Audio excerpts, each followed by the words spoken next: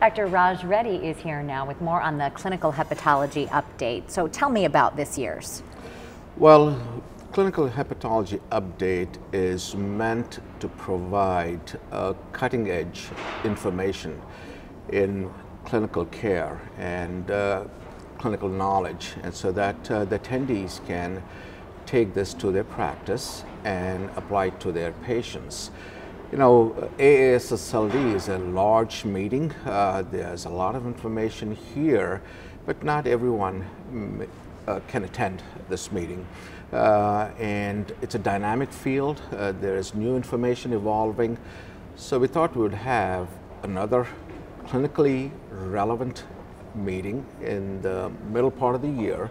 And it serves to really help people interact with the faculty, learn about new developments, and again, take it back to their practice. So I think it's an exciting and important forum for practicing physicians to attend to learn about cutting-edge developments in the field and also get some practical tools that they can apply in their practice. And is there a theme for this year's clinical hepatology update? Well, the theme is primarily providing new information, clinically important, relevant information that patients are seeking, physicians are seeking, so that they can enhance the quality of their practice and apply some sound principles in practice. It's such a vastly expanding field. Do you see more growth?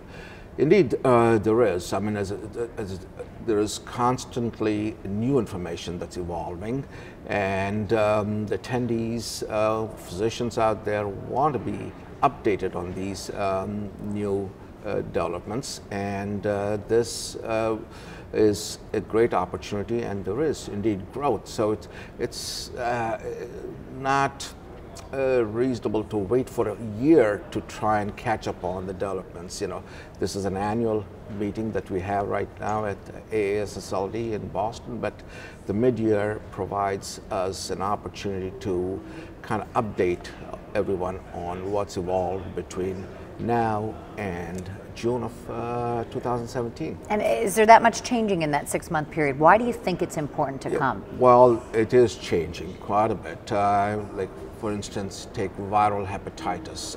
There is new information evolving almost every day. The next major disease is non-alcoholic steatohepatitis. There's information evolving there.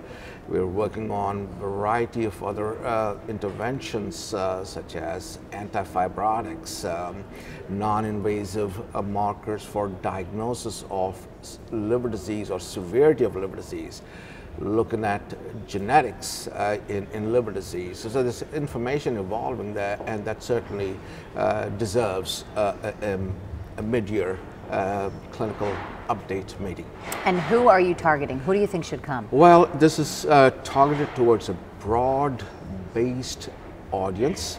We would have something for everyone: gastroenterologists, hepatologists, nurse practitioners, physician assistants, nurses even, you know, who might be in transplant arena or outside of transplant arena, and then of course fellows, residents. So it's really a program that's been developed to help all the physicians and the broad spectrum of physicians. So it's a really, and healthcare providers. And so it's really an exciting program that we've created. I hope a lot of people come to participate and benefit from it. It should be a great meeting, June 2nd and 3rd in San Diego. Dr. Indeed. Reddy, thank you. Thanks very much indeed. We look forward to seeing you all.